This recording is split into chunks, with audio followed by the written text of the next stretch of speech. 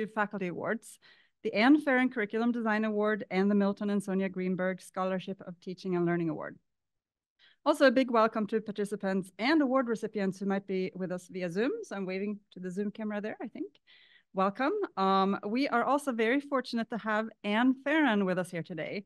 Not all of you might know that it's more than a conference. Welcome, Anne.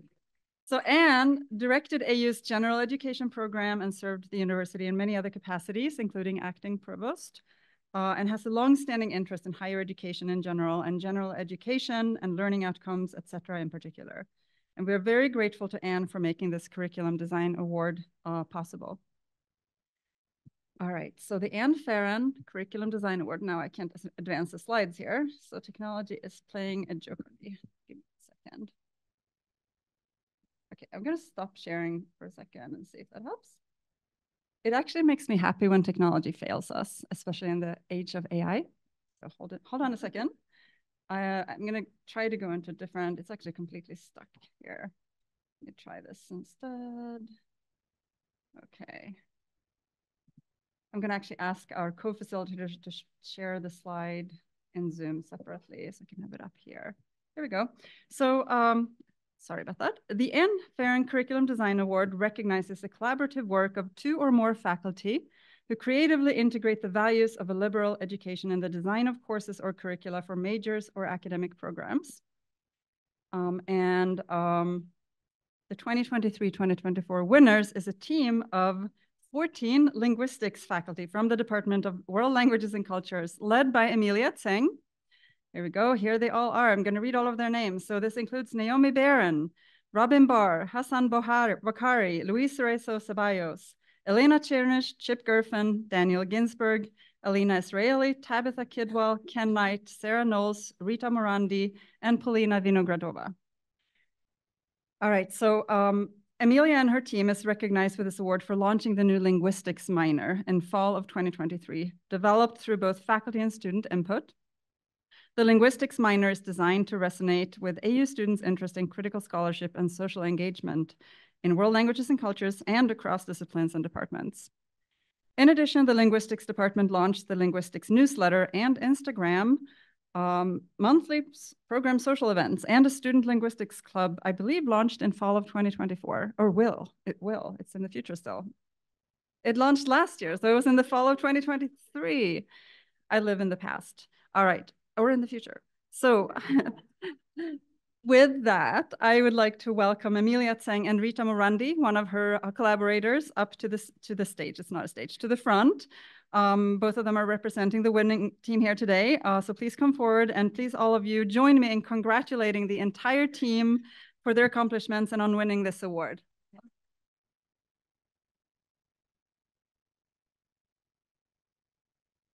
don't have a mic anymore.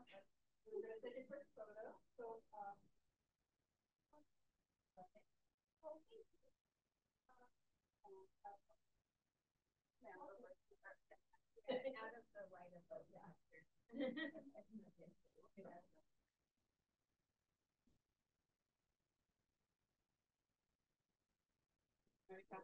Thank you all so much. So Amelia and Rita will now give a short presentation on their project. I'm going to see if PowerPoint lets us switch to a different presentation. Okay, I'm going to try to share this now with the Zoom as well.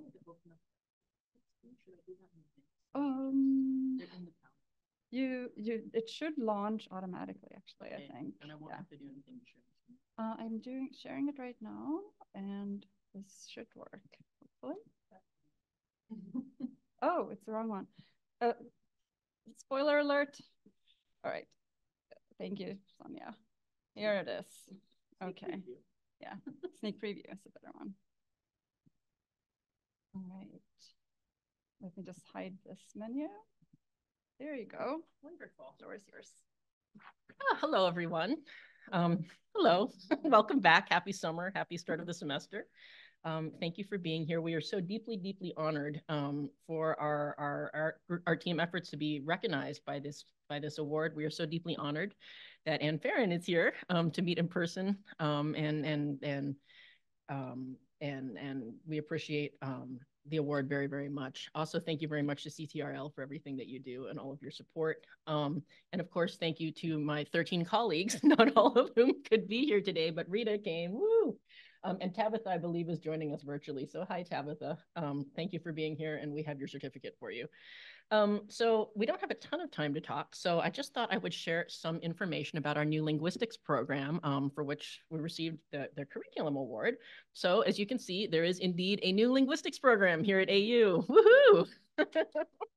Thank you, thank you. Very exciting. We're all very enthusiastic about it, as you can tell. So let me tell you a little more. Okay, there we go. So, why? First of all, why? What is the reason for this? Why AU linguistics? Well, linguistics is a growing field of interest for undergraduates across the country, per the Linguistic Society of America Bulletin.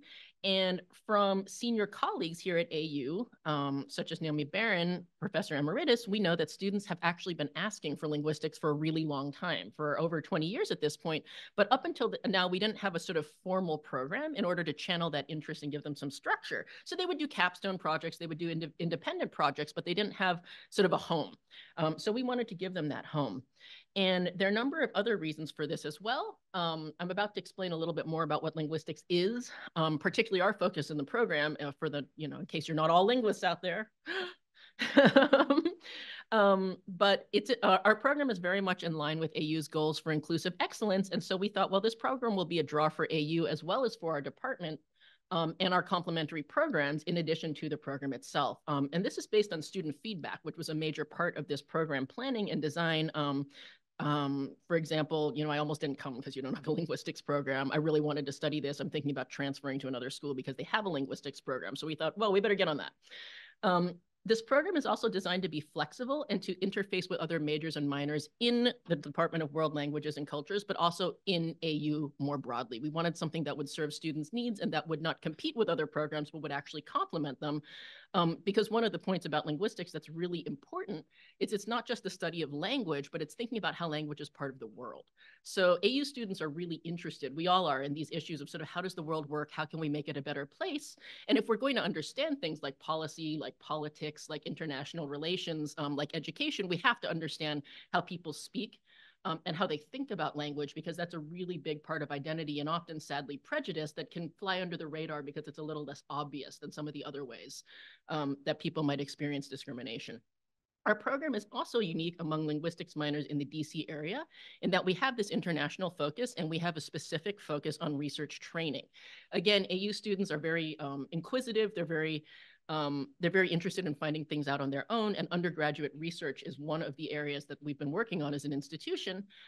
We in the program felt that it's really important for students to get a solid foundation in the basics, because it's a minor, although we hope to grow it, but also to get solid training in how you answer questions in the field and to get their hands dirty or their feet wet, whichever metaphor you prefer, for how do you actually go about answering some of these questions. Okay, so what exactly is linguistics anyway, given that little spiel? What am I even talking about? Well, linguistics is, very broadly speaking, the scientific study of language, right? So what does that mean? I mean, that's huge, right? There's different types of linguistics. Some people might look at more at what we learned in school as grammar, like word structure. Some people might look at order. Some people look at politeness. Some people look at sound. AU linguistics program focus has a little bit of all of that to cover the essentials, but really the broad picture is thinking about sociocultural approaches to language. So language in the world and language making the world, right? It sounds kind of abstract, but there's a reciprocal relationship between language and society, in that without language, we can't do anything. I like to think of language as sort of like air. It's all around us and we can't do anything without it.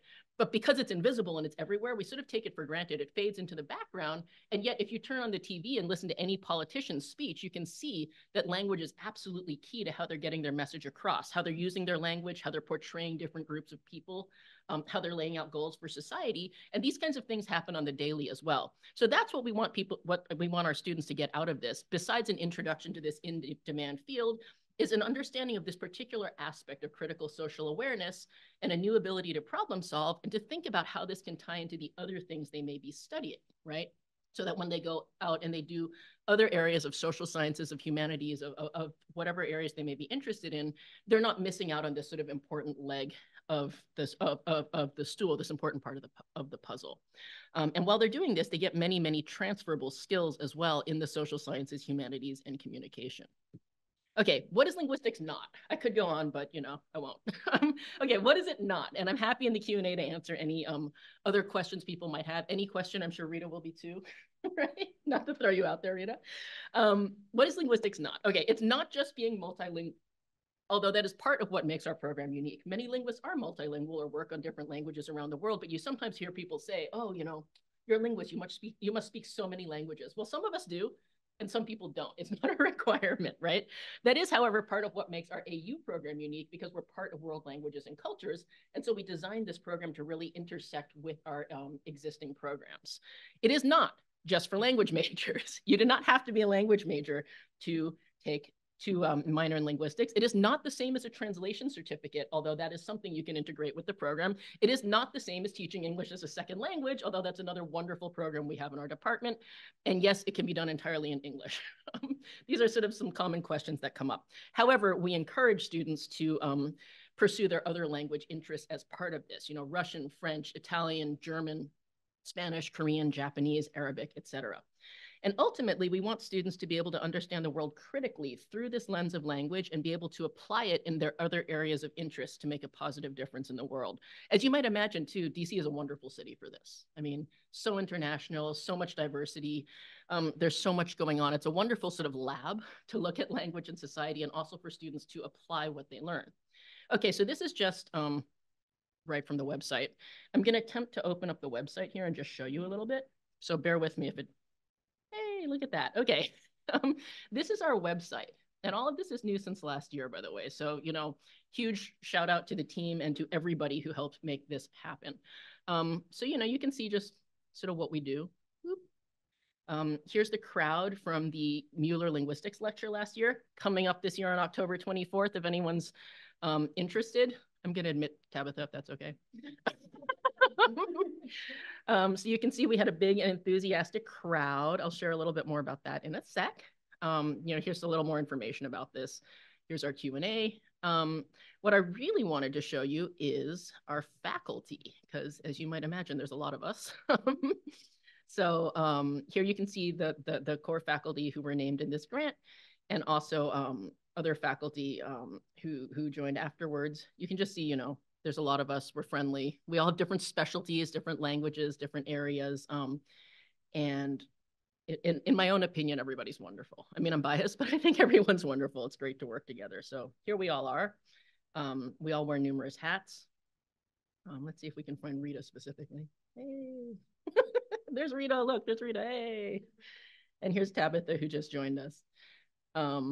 And then the other thing I wanted to show you while we're here is our linguistics lecture series. So this is something we're very excited about, which was actually started by the first department chair in world languages and cultures way back in the 70s or 80s. And we brought this back when we brought back the program. So we did this last year.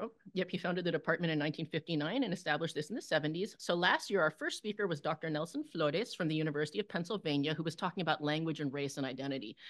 So this was really fascinating. And you know, you can watch the video here if you're interested. We were co-sponsored by a number of departments: anthropology, sociology, education, Latinx studies, Center for Latin American Latino Studies, Center for Diversity and Equity. So we're excited about that. And we have another of those coming up on October 24th, but with a different theme. This year, the theme is language and gender. So abstract to follow. As you probably know, this idea of sort of language and gender, and is it just grammar, or is it purely social, or is it both, and why do people care so much, is a big deal in the States, right? Pronouns, it's a big deal in other languages. Latinx, it's a big deal around the world. You know, the president of France kind of made a big statement about how absolutely not. And so, you know, in a sense, this really goes to this idea that language is social, because if it is just grammar, like, why would anybody care, right? If it is purely grammatical, like you often hear, and so shouldn't be changed, then like, why is everybody so upset about it? So things like that are what we're going to be talking about this fall. How do I, yes, there we go. Okay, yep, there it is again. So new talk coming up on, I don't know how to make this bar go away.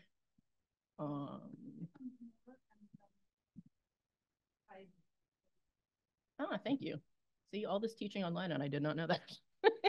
So coming up at the end of October. Okay, cool. Also, I wanted to show you quickly our Instagram, because this is fun. This has been a lot of fun. This is mostly student-centered, so you can see here some of the things that we've been doing to get the word out on student events. So you can see we have a newsletter, we do spotlights of faculty, you can see here a picture of students from our last social, all our donuts. So, you know, it's a good time. There's enthusiasm there, and we're having a good time with that. Here's a bigger picture of the final social of the year. So, you know, it's been good. So we're happy about the enthusiastic response we're getting from students because it shows us that we're on the right track with this program and with their interests and with contributions to our department. And as part of this, I'm about to talk about this and then I'll be done.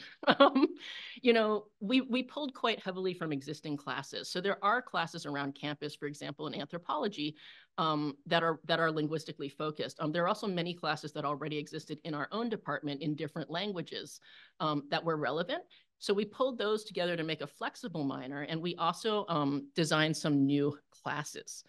So this is just kind of boring, but you can see the program of study. We pulled in the existing class, TESOL 400 Principles of Linguistics, and I'm very happy to share that we do seem to be seeing something positive from both the TESOL program and the linguistic side of things because the enrollments are really high. In fact, the TESOL program just opened up a new section of this, which is great news for linguistics because it's a prereq for our classes, or also concurrent. This is the other class we're offering in the fall right now. And then you can see that there's a number of other courses here, including 2, Ling 402 and 3, designed by our very own Rita. So thank you, Rita, who worked really, really hard and collaboratively in order to design those. We also have our linguistics research methods class that I mentioned, and then a whole slew of electives that people can take. So we won't kind of belabor that, but the point is that it's a flexible program. There's a bunch of different ways that students can do this minor if they choose to, while still taking the other classes that they need to do for their other interests and their other programs. Okay, and we'll just sort of whip through this. Yep, all right, okay. So if you're interested, we're always happy to talk. We're in Gray Hall on the 2nd floor. Also, you know, if you're so inclined, here's the web links and the QR codes for those of you who do that. And thank you very much for the recognition and for your time.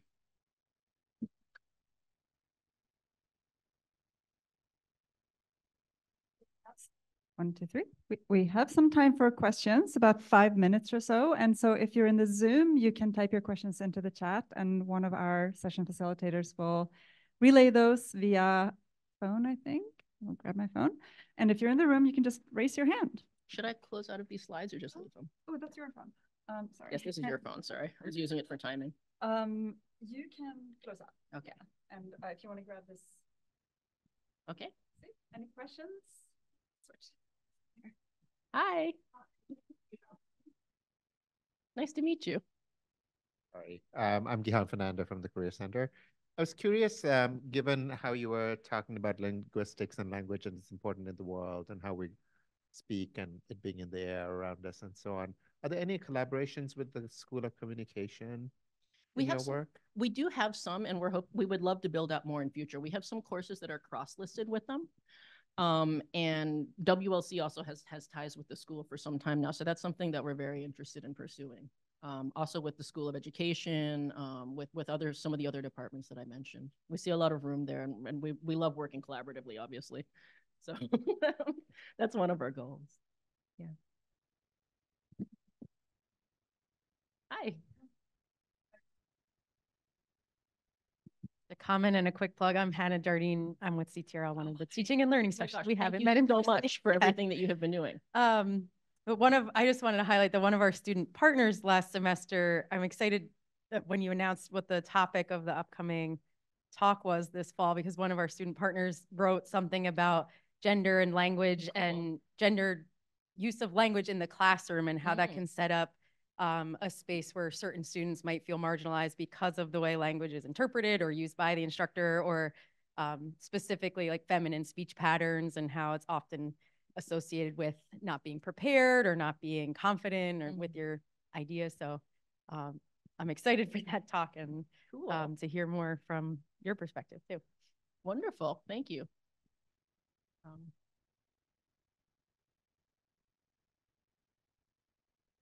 Like right now or just in general? Yeah, I mean, it's important. It really is important. And I'll just, to that point, I'd say it's something that's, very much on our students' minds, these social issues, but they're very much social hot button topics too. I mean, I mentioned like gender neutral language and how that's sort of a big flap and has been for some time. And it tends to get framed as like just this US woke thing, but actually it's all over the world.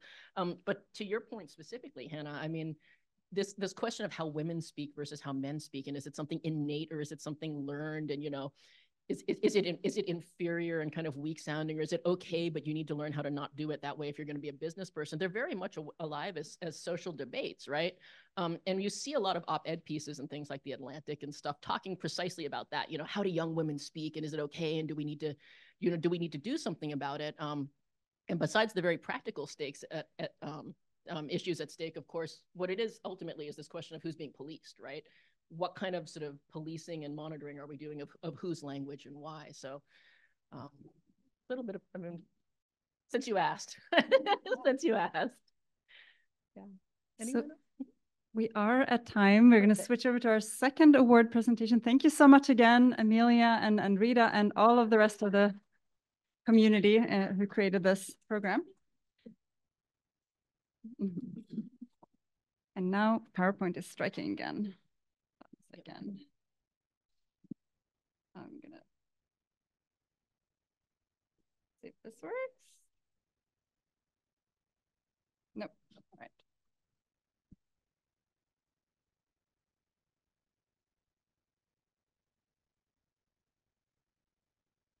All right. Okay, so the Milton and Sonia Greenberg Scholarship of Teaching and Learning Award recognizes faculty who have made a significant contribution to the Scholarship of Teaching and Learning, or SOTL. That is research in which they systematically assess and share their teaching practices. This award is made possible by the late Milton and Sonya Greenberg, and the 2023-2024 winner is Sonya Grier from the Department of Marketing in Kogod. Sonia is recognized with this award for developing and assessing Race in the Marketplace, a business marketing course that integrates race, an often overlooked aspect of identity in marketing curricula. Using a mixed methods approach to assess the impact of the course, her research found that the course increased students' awareness of racial dynamics, improved critical thinking, and enhanced their ability to analyze and address racial issues in marketing. Her work demonstrates the value of examining racial dynamics in marketing education. And with that, I would like to welcome Sonya Grier to the front. Please join me in congratulating her for her accomplishments and for winning this award.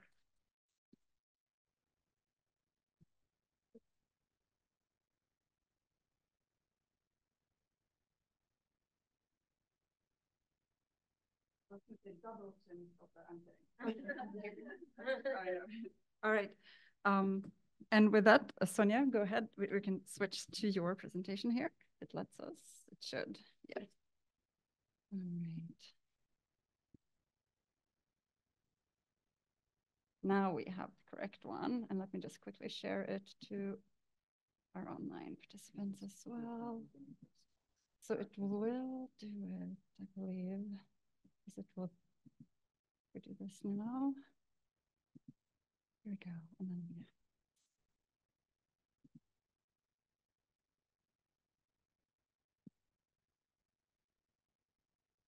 Uh-oh. It's not moving. So now we cheer because technology is failing us again.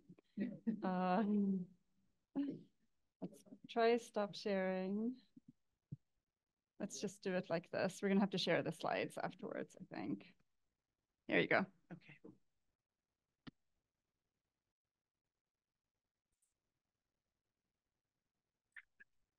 Thank you all. Thank you all for being here today and taking time out of your day. This is indeed an honor for me to receive this award, in particular about the Scholarship of Teaching and Learning, because I'm really a newbie to this area. So today I'm going to talk about my motivation for the research that I started, the conceptual background, and the findings that I have to date. There's a lot more that I could say, but I'm going to go quickly through some of these things to make sure that I stick to 15 minutes. So my motivation for this is that I sort of stumbled into some research on the scholarship of teaching and learning. I created an experiential diversity assignment for my Marketing for Social Change class some years ago. This was in conjunction with, it's a community-based course. Marcy Campos is in the back, and so we worked heavily with that office over the years. This course has always been a community-based course. And they developed some diversity plans, marketing plans for different organizations, and we did some research on the effectiveness of how that increased their awareness and understanding of diversity issues. I've also been really intentional in wanting to integrate race into the business curriculum. My research is around race. We see the need for this issue, and I had several slides about motivation, but I think that's kind of apparent here. And one of the things that comes up a lot is linguistics and language in that course as well, so this connects us to the new program as well.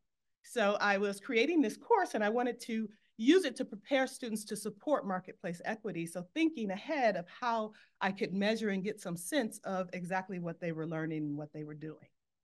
So the Race in the Marketplace course was developed in 2022 as a div course. And so this has been the context for my research. The course prepares students to identify, navigate, and address racial dynamics in the marketplace. There was no such existing course. There are courses that focus on multicultural marketing. They focus on culture. There are courses that focus on diversity. They focus on everything, and not specifically on race. And so I wanted this course to focus specifically on issues of racial dynamics in the marketplace, because this is what we see very often. I used a backwards course design approach. And that approach says you start with these learning objectives, and then you develop assessments and instructional strategies. And so the learning objectives I developed were based upon this emerging area of research called Race in the Marketplace. And you can see the first textbook there, of which I'm a co-editor. And so these are the learning objectives that I created for that. And so the issue then became, based on these learning objectives, how can the course create critical engagement with these learning objectives? And I'm going to tell you why critical engagement is important. Engagement is talked about a lot in the literature in terms of leading to better memory, deeper understanding, and enhanced learning.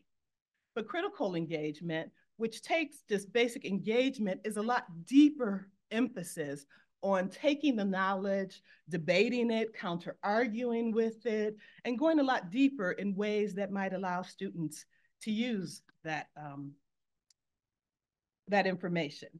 Critical engagement also is going to enhance the probability that they would use the knowledge after they leave the class. And that's the whole purpose if we want to engender a social justice orientation in our students.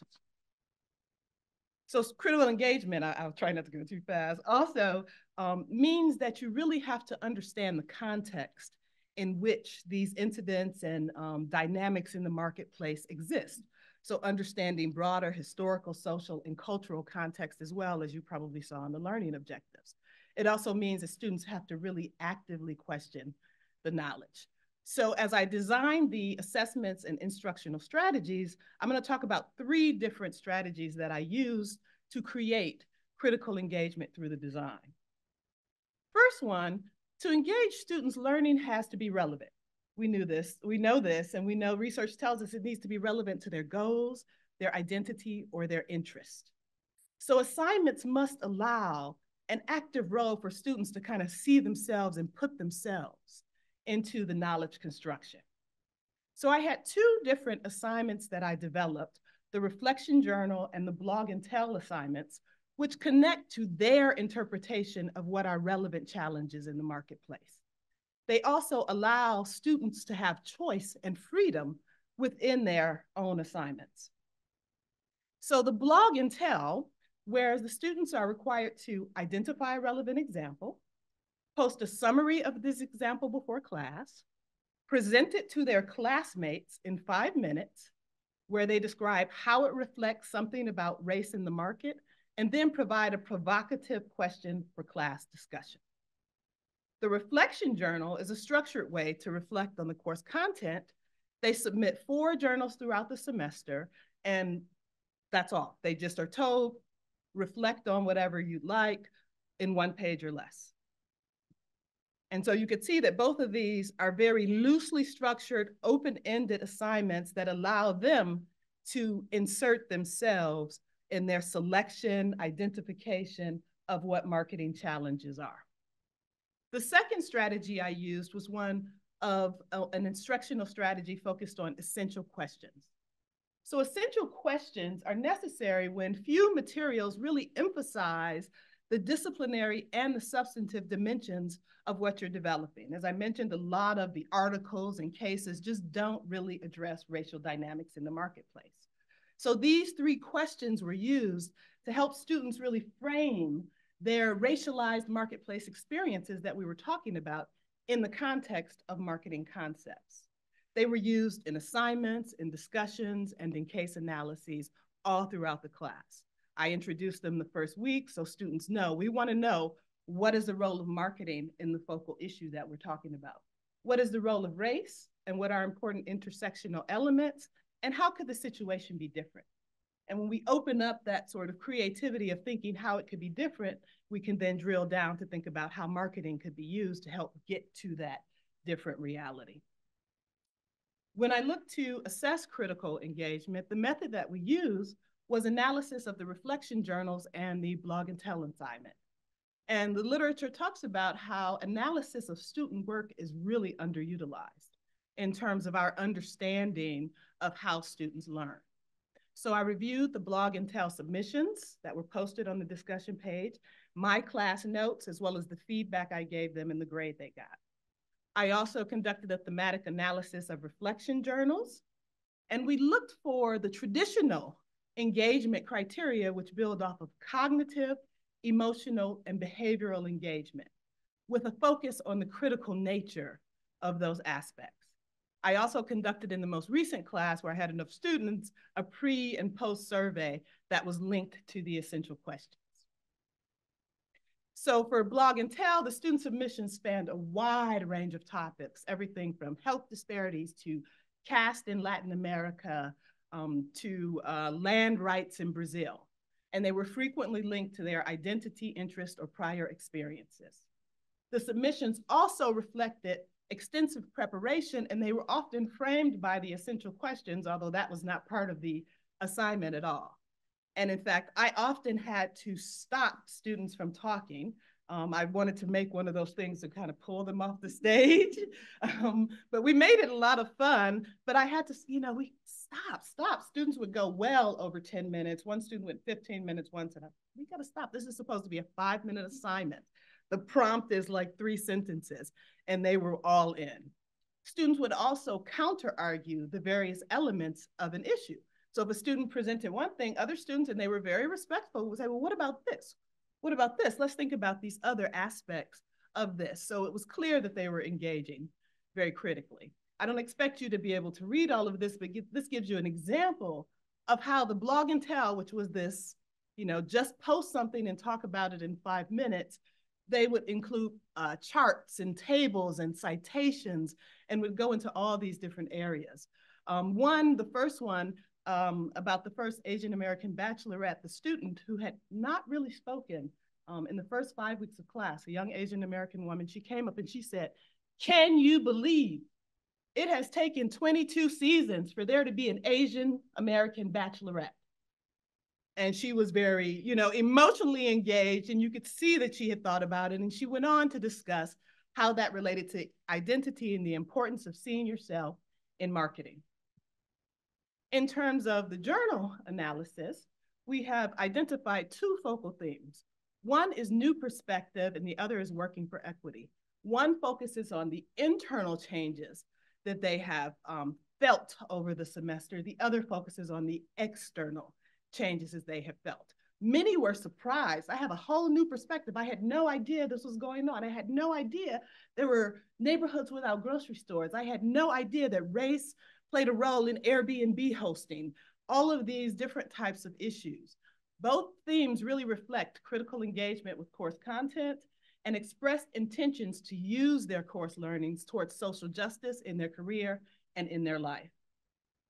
Here's an example of 2 journal posts. One, I love this course and I feel myself speaking more confidently about race in the addressable market more outside of the room. 2, to me, this is not just a class. It's a tool for our generation to change the world. This is a tool for dismantling the harmful structures on a corporate level that have oppressed people like me since European settlement in the Americas. To me, this is not just a grade, it's a way for me to sharpen my tools to fight. And there were lots of comments like that, which is, pretty amazing when you think about it. And again, this was a prompt, just tell me what you're thinking about the class, consider this your conversation with me in terms of the journal. I also conducted this survey in order to get from the students and hear from the students what they thought they had learned. And we see these significant changes among those same areas that link to the essential questions. These questions I got from Tracy Dennis, who used to be here at AU. And they look at knowing how to analyze based on race, knowing how to analyze through an intersectional lens, knowing how to apply marketing, and thinking about the marketplace and how race and racism operate in the marketplace. So my key learnings from this so far is that students critically engaged with the course content. These design strategies, embedded opportunities to participate in the knowledge creation were very influential. We often say, I hear it all the time, let's meet students where they are. This provides a way to meet students where they are, because the information that I get from each journal and the information from each blog and tell, we continue to use it throughout the semester. So and students remember it because they kind of run blog and tell. I go sit down and I take notes, and the person takes over with the presentation and they select who answers their question and everything. And so this is a way for them to be active participants in the course. I think the findings also highlight other important metrics that we don't think about as much, like confidence and experiential knowledge. This last semester, I had an alumni group come to class. This was one of the alums who wrote me and said, I think you need to have an alumni group in your class. Okay. And she set it up. She found several people. I gave her names of people who had been in the class. We had 5 different people who talked about how they were using what they learned in their jobs now. And confidence was a very common thread through their discussion. So that seems to be something in certain areas, particularly around race, that we might think about different types of metrics. I have 2 collaborators. I'm working on a paper right now. One is B. Porter, who was an anthropology master's student here at AU, and she was my teaching assistant when I developed the course, and we've still been working since 2022 on this. And the other is Dr. Francesca Sobande, who's at Cardiff University, and she was a guest speaker and a judge for the final projects throughout the semester, and she's also been heavily involved in the class. So I'd love to hear any questions and comments, and again, thank you for listening, and I hope I kept to time.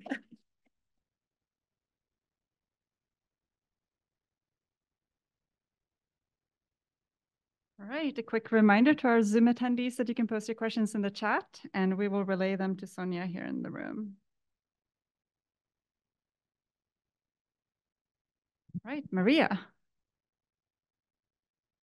Thank you, Maria de Jesus SIS. Sonia, thank you so much. This is such a wonderful initiative. I'm thinking through for my own course this fall, 2 of them, where I'm also using a reflective journal, experiential assignment.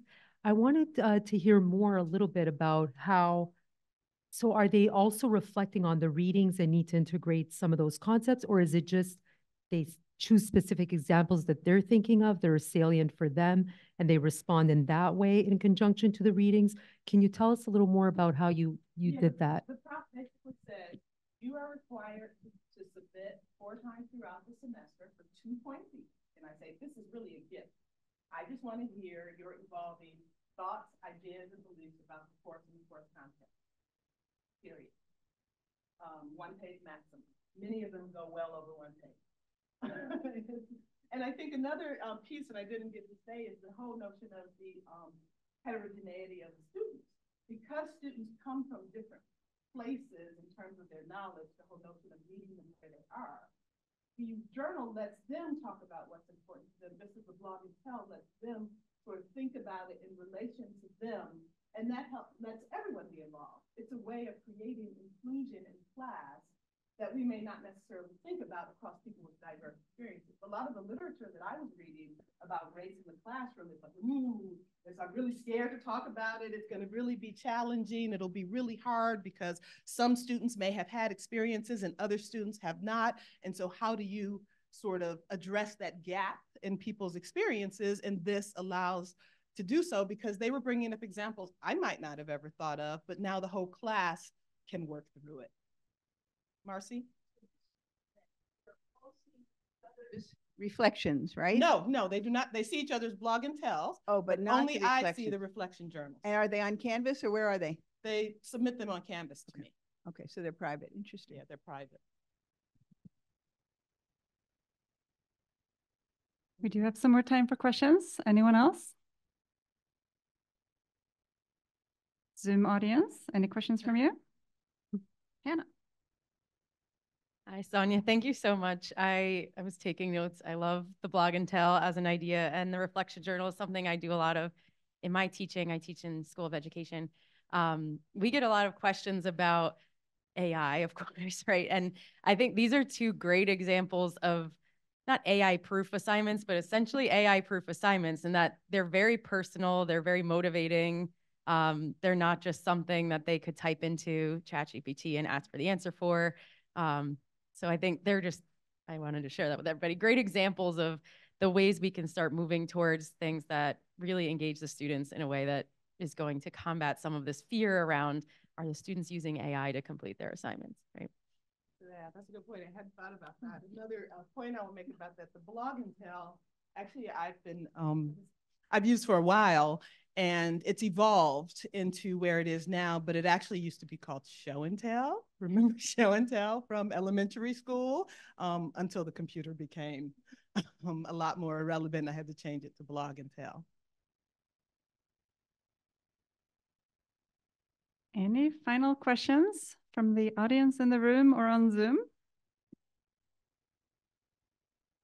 We're a little early, but we have other sessions this afternoon. So first of all, thank you, Sonia, for this presentation. Thank you all. And also, again, a big congratulations to all of the winners of both of these awards. Thank you and congratulations.